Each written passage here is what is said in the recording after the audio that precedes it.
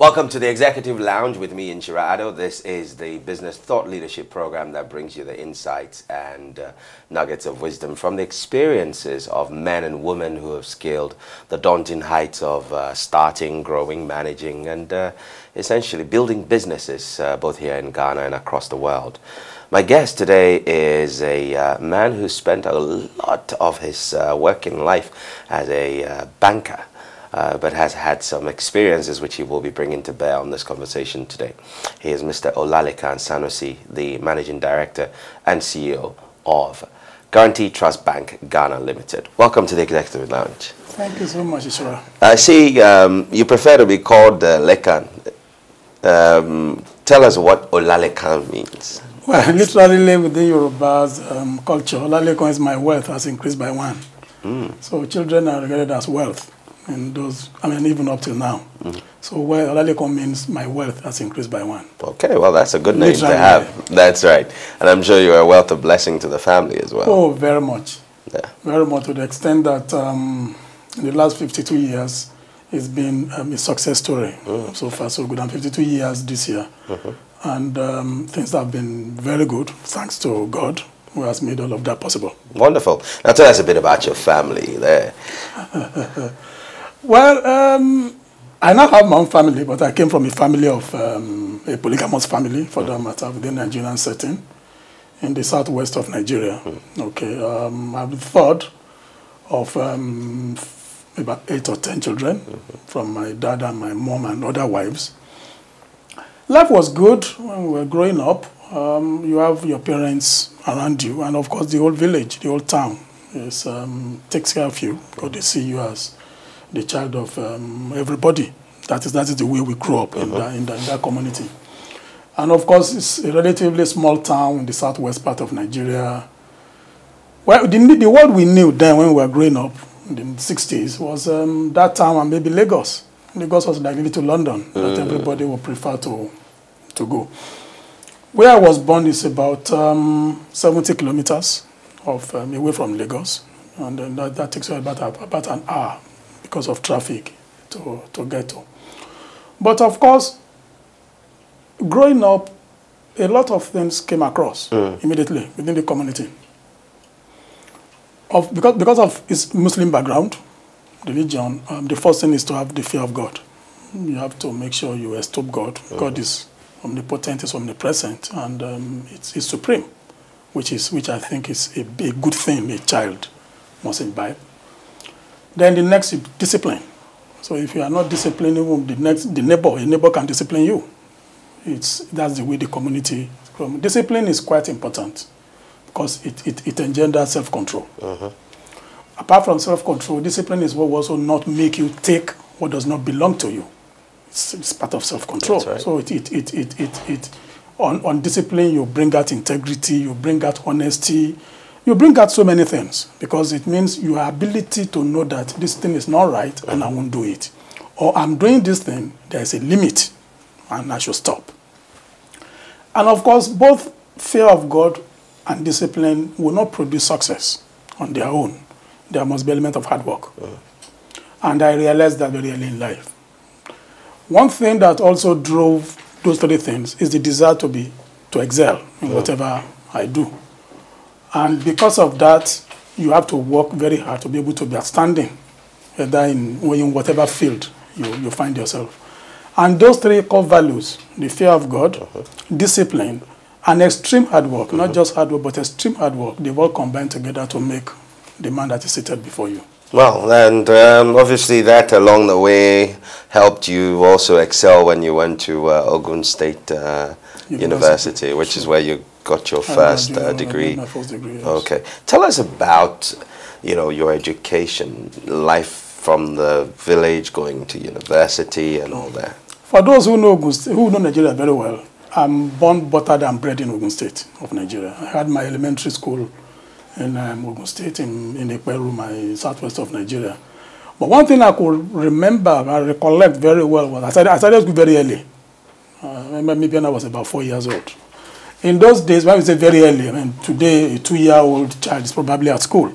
But in those days, you don't get to school until when you are 6. And typically, there will also be a test, because most people in those days will not even know their date of their birth date. They don't have records. So they will do a test for you, asking you to stretch your hand. And if your hand could not touch, for those who were short, whose hand could not touch the air, definitely you won't start school. But I think I had a problem of loneliness, because my older siblings would go to school and I'd be the only one back home. And of course, I wanted to know what were they doing, what were they doing in that school. So on a particular day, I refused. I said, well, definitely I have to be in school. Well, my mom, out of annoyance, took me and said, well, you've been bothering me, so let's go. We got to the school. The school teacher said, this boy is just too small to start school. But my mother says, he won't allow me to rest. Okay, in any case, whichever way it goes, we don't have space. My mom says, I'll bring a bench where this boy will sit if I could only have peace at home. Something definitely must have been urging me and pushing me, because I think education was I just consider education as very important in life. I started school, finished, and then went to secondary school, also in Ogun State. Well, I'm not sure I realized that hard work in education, it's so essential very early. I knew that I was relatively brilliant. You come to maybe first to third, you come out, but you really do not care. In elementary school, then you go to secondary school, until I got to the university. At the university, it dawned on me that extreme hard work can actually produce an outstanding result. So I was fortunate to make a first class. And that was probably what became the bedrock of what you can say today that we have achieved. But so far, so good. After my first degree, my primary desire was to be a lecturer, to just be a teacher and impart knowledge. And unfortunately, my university also offered me the opportunity after my first degree to be. But while I was doing my first degree, the BSc in economics, I realized I had special interest in what you can regard as monetary economics, which is the aspect that deals with banking and finance and general money. I mean, money is good to have. So I picked so much interest in that area.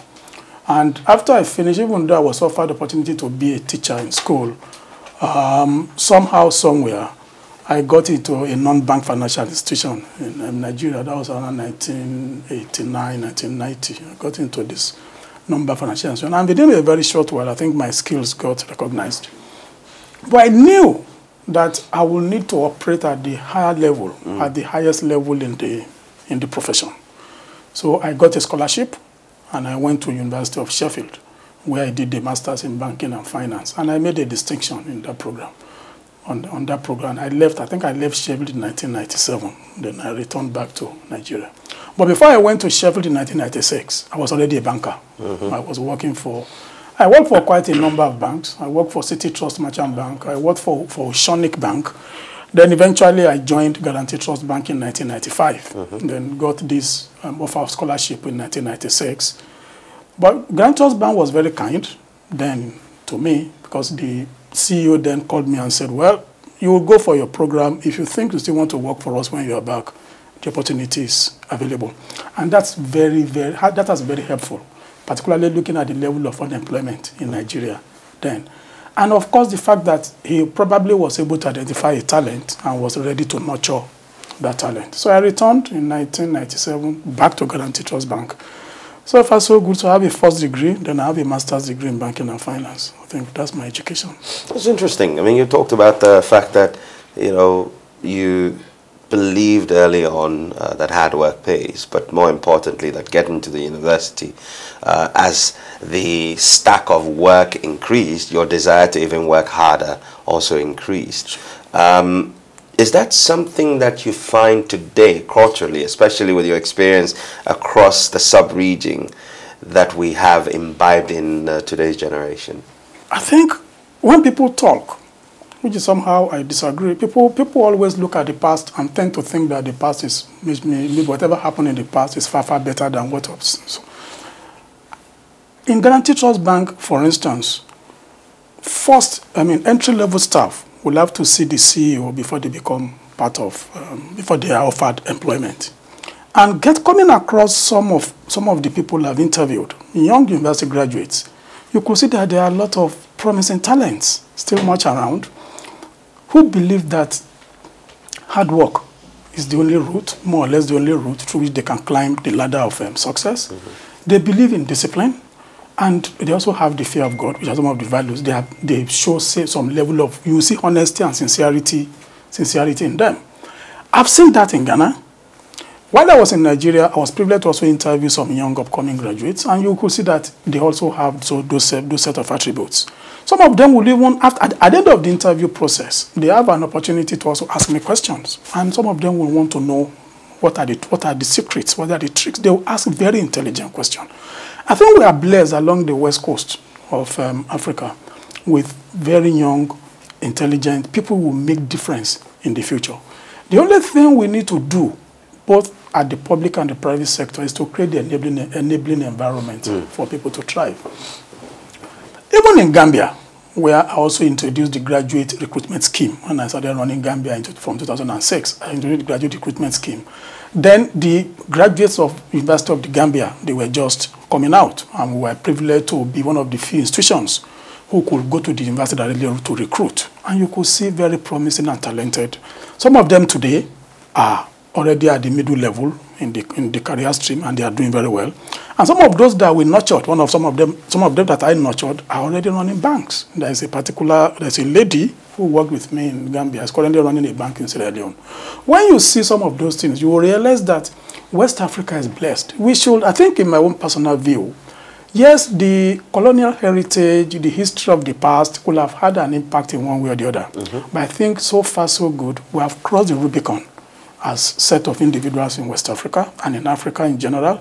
What we should therefore be doing is to see how serious we can in managing our resources, and in probably telling the West that, you know what, we can put our acts together. You know, if you would look back at the sub-region, our traditional history, the essence of communalism has always been prevalent. Sure. Quite a lot of people talk about it not being present today, and that we're becoming very insular and more about our nuclear family. How difficult does that make the ability to spot and nurture people, and that they become submissive enough to learn from other people, in your experience? If you look critically, you will realize that even though people tend to think that there's a fundamental change in the societal structure, if you actually interact, which I believe you do, with the spectrum in the society, you realize that the change is not particularly fundamental. You still have the likes of people like me, for instance, who didn't grow up in Lagos, who grew up in a town outside Lagos. And when I interview people, I discovered that somebody will mention a village, you actually be looking for it on a map. And this is a guy who went to a primary school in that village, probably a secondary school within that vicinity, end up in University of Ghana, and he makes a first class. Ends up in University of Kwame Nkrumah University of Science and Technology and makes a first class. We have a lot of raw talent in our society that we need to actually identify, harness, and develop. If you enter a compound in Gambia and it's lunchtime, you must join in having lunch. Okay, one could say, okay, in some major developed cities, it's not necessarily that way. What has influenced that thought is the changes we have seen in the cities, where individuality probably is now predominating. And what is driving the individuality is the emergence of gadgets. You enter a family, you see a father playing on iPad, a mother on phone, children on whatever. In any case, at the end of the day, communication is going on. The only difference is it's not going on verbally. They are either talking to among themselves or talking to people outside. Again, information dissemination has become so fast in today's world. It still has not taken away the fact that that is my uncle, that is my cousin, and that is my nephew within the African definition. And even a particular person who is not particularly your own blood is brother, because you believe that, okay, We live on the same street. He's been very nice to me. So he's a brother. I know that some people will argue that, oh, things have changed so far. When we were growing up, is it comparing when we were growing up with modern day world, it would be like comparing Fanta and Coke. They are two different things because the setting then was particularly different. Notwithstanding, I still believe within African setup, our communalism is still intact. So with the advent of technology, I mean, we'll talk about innovation in the banking sector, for example, but more for cultural cohesion and societal cohesion. Can technology help us be better? It's actually helping us to be better because whichever part of the globe I am any day, I speak to my wife. And I had known that with that technology, I would not have been able to. When my son was doing his A-levels in the UK, it's mandatory for him to call me at a particular time of the day, each day. And so I'm able to feel him. I'm able to hear his voice. And with technology also, I can do FaceTime with him. I can see him. I can do it. I can do that. So technology is rather a catalyst in communication and communal cohesion, rather than something that is... The only thing I've seen, so far so good, it has also altered the behavior of certain people. Certain people have more or less become me to myself. But that me to myself does not mean that they are not communicating. They may not be communicating in a traditional sense, where we probably stand at one side of the village and shout to the next man at the next. That was the technology that was available then. Right. There was other technology. There was other thing you could do, other than to scream and shout and then laugh hilariously. But even on sending text messages, send jokes, you send hilarious things. Even on this thing, you use symbols to show laughter, to show this, to do that. So far, so good. I think within the African setup, I still so much believe. There are some people that I speak to today, not necessarily because, and I speak to them practically every other time, not only because we are related blood in the sense, but because when I was growing up, they were just there. They were the brother on the next street or the sister on the next street. And over time, if you ask me, I'll tell you it's a cousin. It's neither a cousin nor an uncle. But it's just because the fact that in the African setting, even though with the advent of technology, that bonding is still being maintained. Well, good to know. We're going to take a quick break, and when we come back, we're going to learn a lot more from Mr. Lekan Sanusi, the CEO and Managing Director of Guarantee Trust Bank. This is the Executive Lounge with me, Inshira Ado. We'll be back. Welcome back to the Executive Lounge with me, Inshira Ado, and my guest, Mr. Lekan Sanusi, CEO and Managing Director of Guarantee Trust Bank Ghana Limited. Now, before we went on that break, we had learned quite a lot of things, including the three cornerstones of his life. Right? Extreme hard work, discipline, and the fear of God will certainly set you in a good stead. But also, we talked a bit about technology and how that is rather a catalyst than a distraction. Now, let's find out a little more about technology and innovation in the banking sector. You've done quite a number of things, and in fact, recently you've launched, I think, is my GHP, which is a groundbreaking innovation. How do you come by these ideas? Ishila, you know, we're all members of this society. I'm a customer of a bank as much as you are a customer of a bank. And the only thing I need to continue to do, because that's my job, is to begin to ask myself, what convenience am I still looking for? Or how do I still want my bank to do things such that convenience can be elongated? Or more importantly, of course, we're all customers of banks abroad. I mean, you travel out, you enter a branch of a bank, you want to see how things are done, you know, because you believe that you can always steal ideas. And of course, maybe I sit down here in Accra, I'm able to do all my banking transactions with my offshore bank. I'm able to do all my banking transaction conveniently without talking to anybody. I can't remember the last time I entered the banking hall of Barclays Bank UK. So some of these ideas, therefore, you either take them from, or you also, as an individual, you challenge yourself. Of what value is it? I need to pay like 2 or 3 or 4 different institutions. And I know I can create value by putting all those institutions on the same platform. That is how my ghp.com came up, for instance. We just realized that, okay, as an individual, let's assume I have a child at University of Ghana. I have one at Ken UST and maybe at Shesi University. And then I need to top up my credit. Then maybe I need to do internet bundle. I just realized that, okay, if I need to do all of this, there are several options. One of them is to go onto the road and maybe buy a scratch card and begin to scratch it. The other one is then to go to the cash office or go to a branch of a bank and go and pay my children's school fees.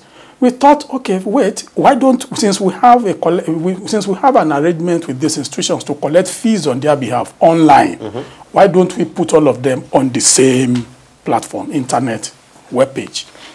So if you then click www.myghp.com, it throws out all these merchants for you. And once these merchants are thrown, you can just begin to do all your transaction in one fell swoop. And it might just be, it may be a 9 p.m. or a 10 p.m. or 11 p.m. of the night, and that is the time you actually have the opportunity to do those transactions. Then at the same time, you probably realize, okay, I'm going to Kumasi tomorrow, and I need to buy an airline ticket. Hey, it's late. What do I do? Will I go to the airport tomorrow? No, I don't need to do that. On my ghp.com, you will see Africa World Airline, you see Stable, and then you click on it, you book your ticket, you make your payment. Oh, no, my money is actually in my mobile wallet. Oh, and these people could only accept Visa card or MasterCard. My GHP will enable you to take money from your mobile wallet and you can make the payment. The thinking has not stopped. It hasn't, because you have to continue to elongate. I kept on telling my officers that it's an endless journey we are in. The only thing we should do as individuals with technology, make sure we play our best, do our best, and then leave the rest for the next generation. Some people in the past have done what they could do.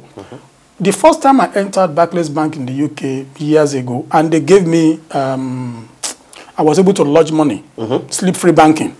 This is wow.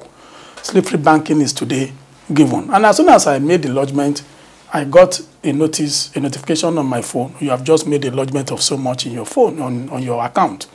If it has been the reverse, if somebody has probably unauthorized debit into my account, I will receive a notice instantly.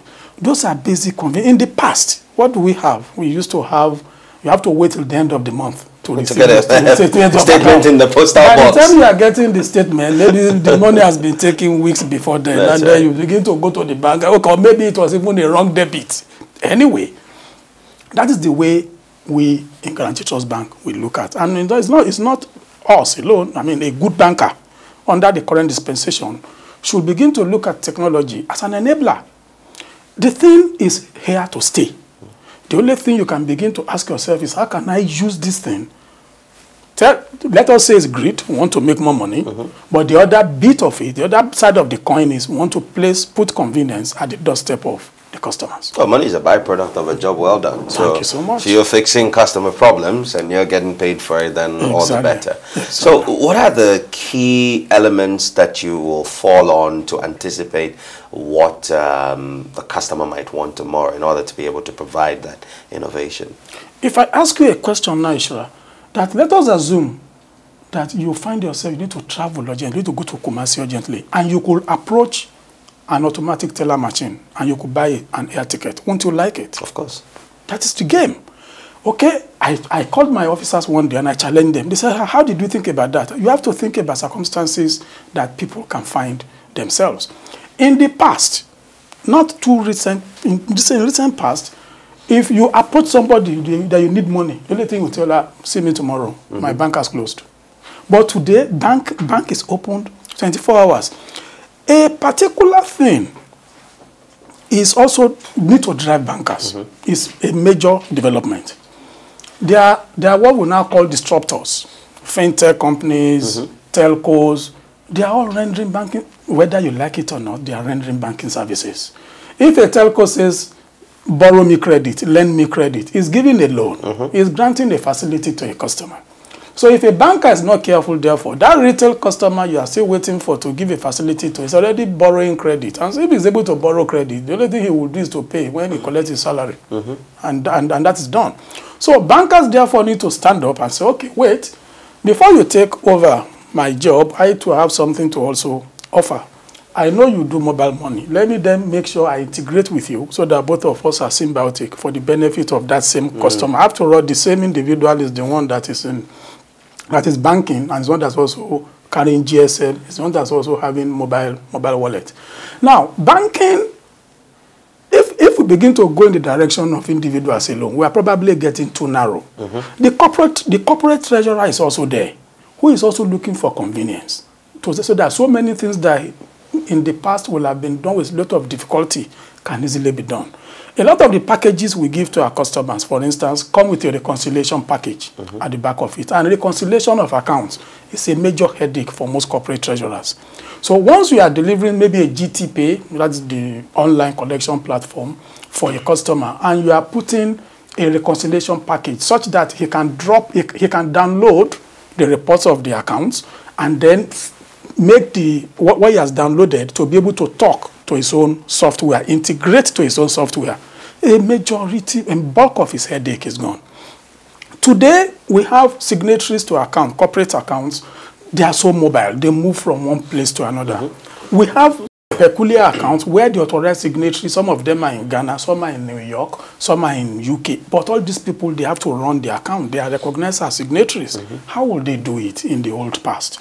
Today, they can run the account very effectively and efficiently through what we call Guarantee Trust Bank Automated Payment System. And it's an internet-based process wherein payment requests will go to them. They will provide the approval as if they have signed a check. And so the corporate treasurer is sitting down saying, wait a minute, I think life is good. I don't have to bother myself about so many things. Let me share an experience with you. When I started banking, when it's approaching month end, I used to be very seriously scared because I was in operations. They were the days of ledger cards. Do you know what ledger cards are? Even you call a new entrant to a bank and say ledger card, the man would look at what's ledger card? those are part of history. Because at the end of each month, each customer has a ledger card. And we have to take each ledger card and bring it up to date. You have to update it, manually calculate it's a savings account, manually calculate interest. And guess what? If you calculate interest and it's wrong, the customer will come back to you. You will see TPEX. I'm not even sure TPEX do exist today. I'm not even sure manual typewriters still exist. That is what technology has done to our lives. And personally, well, it's something I would encourage everybody to embrace. Now, quite interestingly, when GT Bank started operations in Ghana, I think you pioneered the slip-free banking. Slip-free, yeah, sure. And it was interesting. You know, you walk into the bank, whether you wanted to withdraw or pay money, you just gave your account number and you got a little piece of paper printed with everything, and then you signed. That's what to sign, yeah. It was convenient. Sure. Over the time, what were the core values that the bank continues to hold, which has made it possible for you to, one, attract the people who kind of feed into the thinking of keeping the customer centered at all times, and to continue to innovate? When we transformed into the current brand, which you see, that wasn't the original brand of the Guarantee Trust Bank, and you see the very old brand, that was a different story. We initiated what you call the orange rules. One of them is innovation. And when you come into the bank as an entry-level staff, you are made to believe that you have to be on your feet thinking 24 hours on what are the new things you can do. A good institution must continue to rejuvenate itself, bringing new things. So that's what will continue to endear your customers to. But they're always looking forward to say, what's the new thing? What's the latest that the institution will bring? The next one will be excellence. You want to make sure everything you do it right for the first time. And you don't just come to the market and begin to make mistakes because it could damage reputation. What we also make sure we do is friendliness. We were I think we were the first bank in Nigeria to remove tellers from cages. You know, in the past, some banks today, you still see tellers, they will put a cage, they will put a glass. That's right. And then you see the customer trying to communicate with the teller could not hear. The customer, and then you have to keep, and then you can keep ducking, on talking. yeah. And then, okay, what was the objective? Okay, you want to protect the teller so that somebody will not collect the cash. If armed robber, God forbid, if armed robber is going to attack anyway, they are not necessarily going to be looking at your teller points. Maybe they attack a bullion van, or when they enter the banking hall anyway, whether you like it, whether you are in a cage or anywhere, once you see gun, you surrender.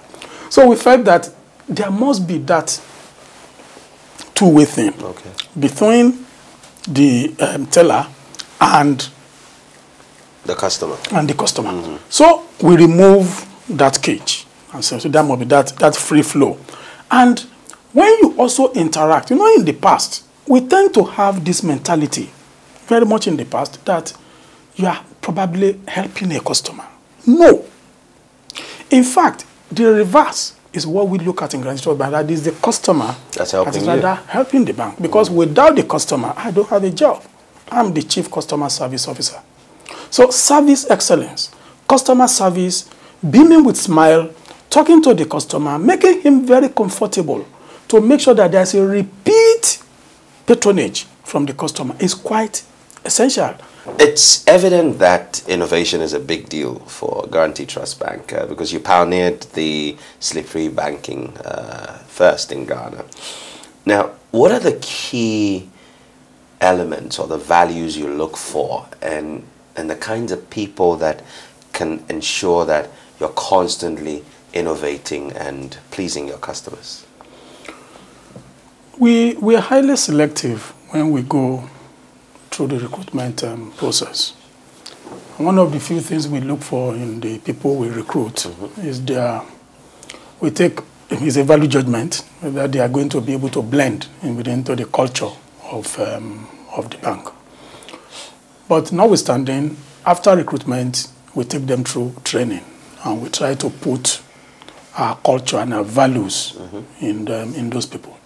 When you meet a typical Guaranty Trust Bank person within the banking space, is unique because he relates with you in a particular way.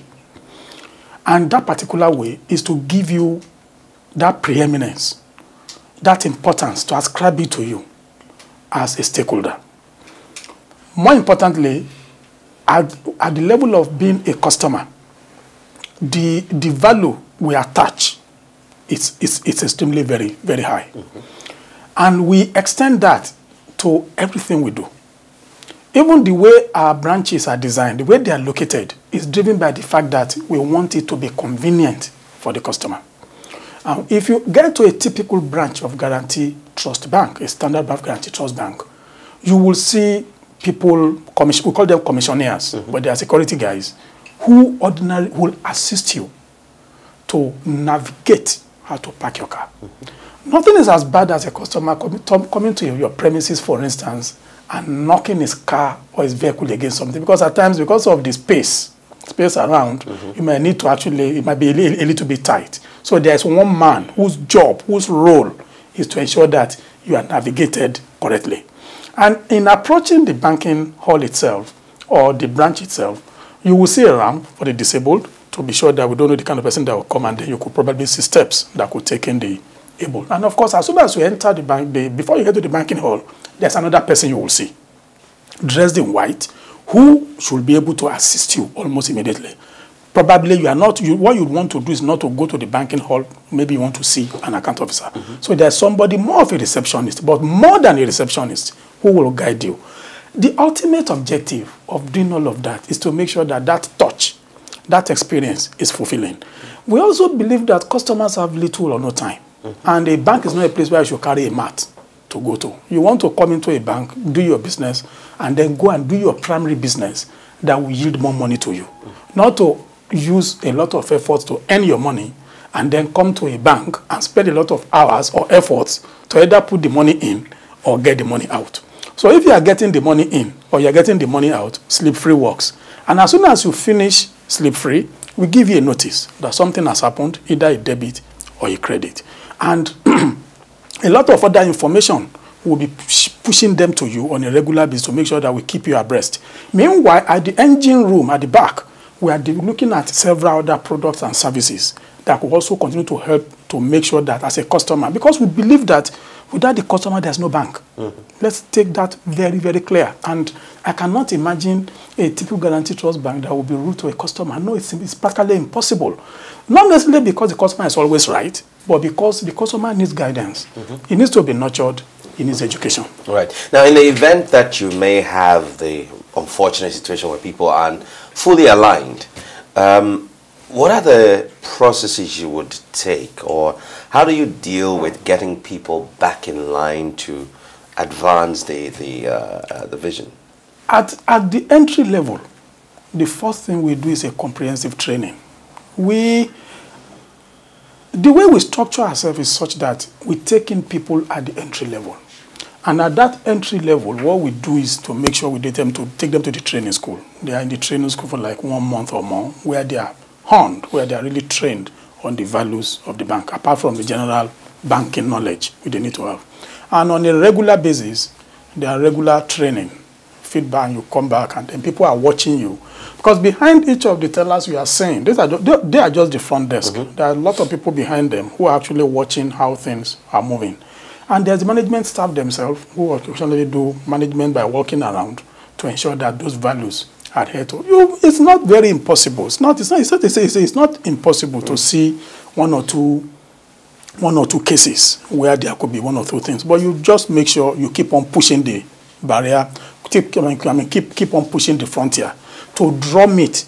And an average human being, honestly, by the time you keep on telling him something once, twice, 3 times, or 4 times, and keep on saying there's what is called orange rules, these are the orange rules: simplicity, friendliness, innovation, excellence, and you keep on drumming it, an average individual will definitely fall in line. Wonderful. We're going to take a final break, and we'll come back with more with my guest, Mr. Lekan Sanusi, CEO of Guarantee Trust Bank Ghana. This is the Executive Lounge, and we'll be back.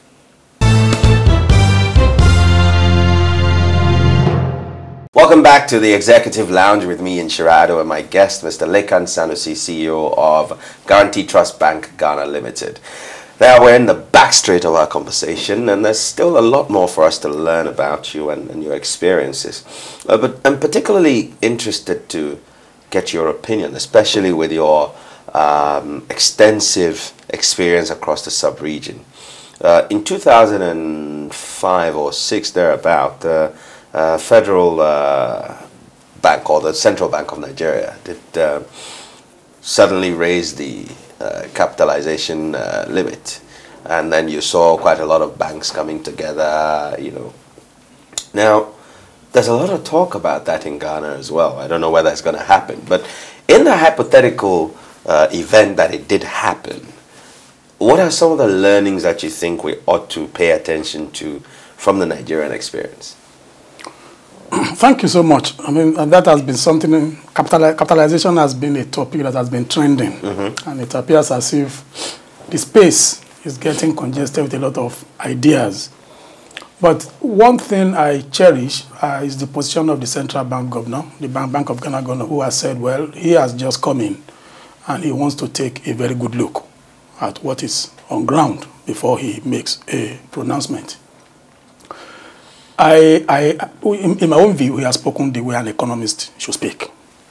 And that is because the issue of what should be the optimum capital is not something that somebody could just wake up one day and say it should be 200 million cedis, 250 million cedis, 300 million cedis.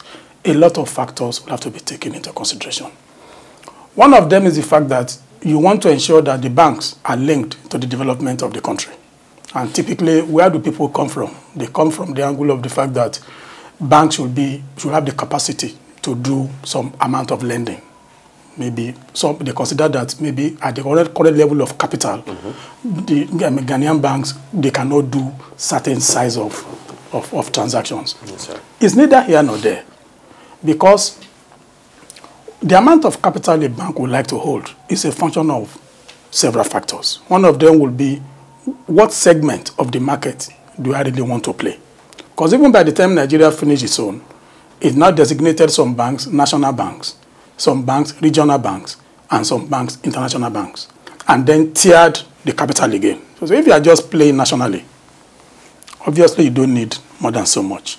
And if you are going regional, you need so much. If you are going international, probably need so much. Guarantee Trust Bank is an international bank with operations in the UK and in about 9 or 10 countries in Africa. So you can then see that it is not a question that can just be answered kind of on the tap of a finger to say this is how much the capital should be. Now, apart from the business you want to run, then you also want to look at what kind of risk do I want to underwrite? What kind of loans do I want to be booking? If my focus as a bank is to look at the lower end of the market and the middle level of the market, which we call commercial bank, you suddenly realize that maybe at the current level of capital of 120 million, maybe that bank is good for it. If a bank decides to say, oh, I want to play in the energy sector, and I actually want to compete effectively in the energy sector, then that bank might be able to say, if a Talo needs money, if a Cosmos needs money, I should be able to be in position to be able to do it all alone. Therefore, I need so much of Y in capital. Now, we should also be very careful. We are all Africans. We should also be very careful and look at the structure of the banking industry in Ghana and ask ourselves, okay, if we want to induce a very high level of capital, what are we actually driving at? When Nigeria did it, you must realize that if there used to be, in Nigeria then there were 89 banks. By the time we reduced to 20 banks, there can only be 20 managing directors. Definitely some 70-something managing directors lost their job. We should be careful in ensuring that we don't do a policy that will backfire in increasing the level of unemployment. That's why at times when people talk, I usually caution that let's be very, very careful. There can only be one treasurer in a bank.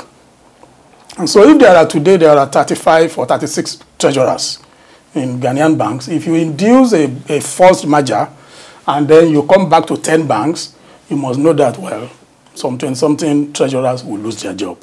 Some of my professional colleagues who were victims of that system, of that event in Nigeria, some of them could not eventually get their acts together up till this moment. Then what again says, even if we increase capital, banks will match. What says? It's an industry that has evolved. And when we move capital from 60 to 120 million, a lot of the banks were able to meet up that 120 million. So whatever we want to move it to today, we can move it there, and then a lot of these banks can still meet up, and we still have about 36 banks.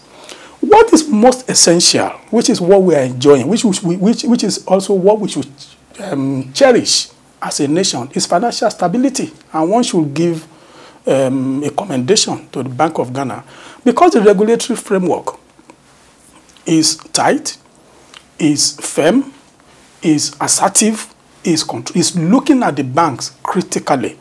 Ghana is able to enjoy some level of financial stability. We don't pray for financial instability because that could probably even be an outcome of a forced merger or an arbitrary increase in capital. Some level of financial stability is required for growth. Some level of financial stability is required for reduction in unemployment. Some level of financial stability is needed for me and you to run our lives.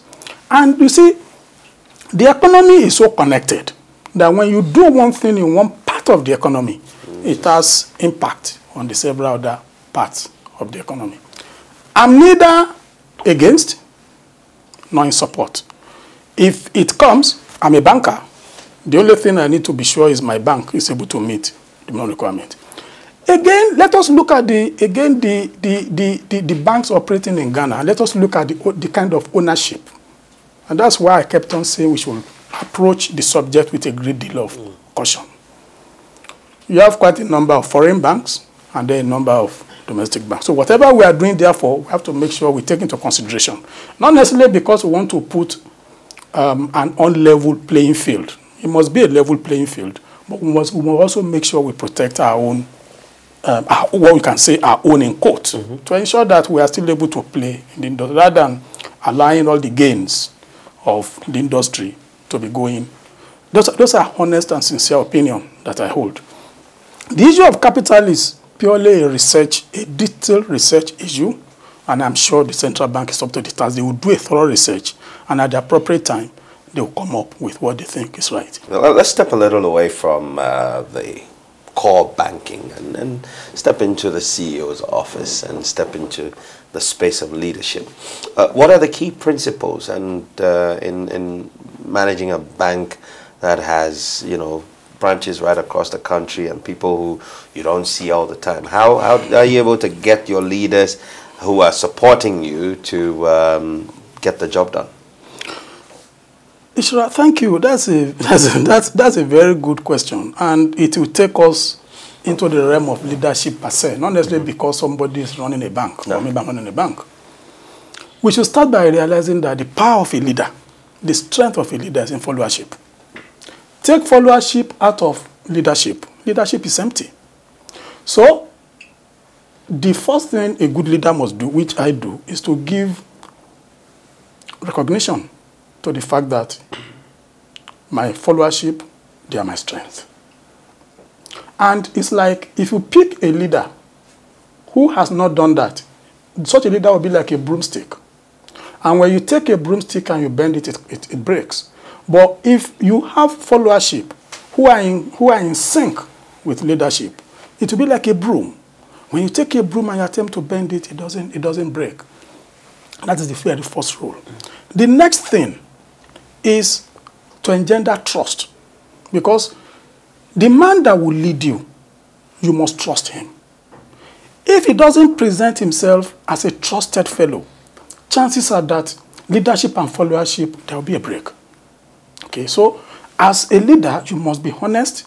Your integrity must be unassailable, such that your people are able to have that confidence in you that at any point in time, you can take the right decision. Trust does not emanate from knowledge alone or from position alone. Trust emanates from, it permeates all spheres. Even the way you present yourself as a human being must engender the fact that there's confidence in followership. People will say, okay, yeah, I think this is my leader, and I'm ready to follow him. Now, it's only on that you can now build knowledge. The familiar talk is, in the dark, let the man who holds the torch lead. Right? Touch in leadership is knowledge. A good leader must have superior knowledge. Right? But what most people don't also realize is that a leader learns a lot from followers. You learn a lot from followers because a leader must have that listening capability. If you listen a lot as a leader, you will learn a lot, both in technical sense and in other spheres of relationship. There's also another important value is friendship. The followership must see the leader as a friend. Even though he's the boss, they must also see him as a friend. If you, as a leader, you raise yourself so high and the relationship is not friendly. I'm seated here now. I have managers in Tamale. I have in Kumasi. I have in Takoradi. And these are people I can tell you, without seeing them, I can tell you, this is what this man will do. And I can bet it. And that is when they hear my voice, they believe so, okay, the boss is speaking. Let us listen to him. Because I've developed a kind of a friendship with them. I know practically, most of them, I don't know their family in person, but I have whatever is adequate information on their own personal lives. When you take interest in the personal lives of people, they will tend to, in return, whatever you want to get, you must give as a leader. If you don't give, you cannot get. That is the irony of life. Power emanates not because you occupy a position. Power emanates because of the way you carry yourself. And the way you carry yourself have to be dominated by humility. Okay? If your approach is to always shout, bash instructions out, well, when people see you and you are there, they will do. But what when you are not there? How would they then conduct themselves? But if the relationship has been, you know what, I trust you. I've given you this responsibility. This branch or this region is in your hands. On a monthly basis, you come back and give me feedback. Trust has been given to you. Definitely, it will happen. Somebody has posted me to Ghana. I report to somebody in Nigeria who is my own boss. And it's exactly the same kind of relationship. Fortunately, again, I found myself in Ghana Trust Bank, where we actually relate like colleagues, like the peer group, we relate very well. In fact, when I sit down at times among my peers, among my staff, you might not even notice the MD because I will just make sure I'm able to blend within the group. So those are some of the basic qualities that has driven me so far. I'm not going to say I'm perfect, okay? Because for every human being there will be one error of judgment, misjudgment, or the other. But what I aspire to do each day when I get home is to review my day. What do I think I've done right? What do I think I've done wrong? Those that I think I've done wrong, I've learned a lesson. And I know that, okay, maybe in future, I'm not going to do them again. Those I've done right, as okay, these ones, they are right. Then, you see, in leadership also, you learn from experience. You do certain things today, they work. You do some things tomorrow, you know they don't work. You also have to respect culture, particularly for people like us. I'm a Nigerian, and I found myself in Ghana. When I was in Gambia, it was a different story. And if you find yourself in an environment, you must respect the culture of that environment. Even within Nigeria as a country, there are several tribes. We have different cultures and different attitudes to life and everything. What is most essential is certain things are sacrosanct. Truth is sacrosanct, irrespective of anybody's culture. Truth is sacrosanct. Honesty is sacrosanct. Hard work is sacrosanct. And several other things like that. Fantastic stuff. Okay, then as we wrap up, let's get to know what you do in your spare time.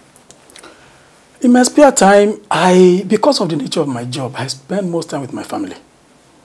I try to make sure, whatever time is available, I generally just loaf around with the boys. I have 3 boys and a girl, and just generally just enjoy my spare time with them. Because the job is like 7 days a week.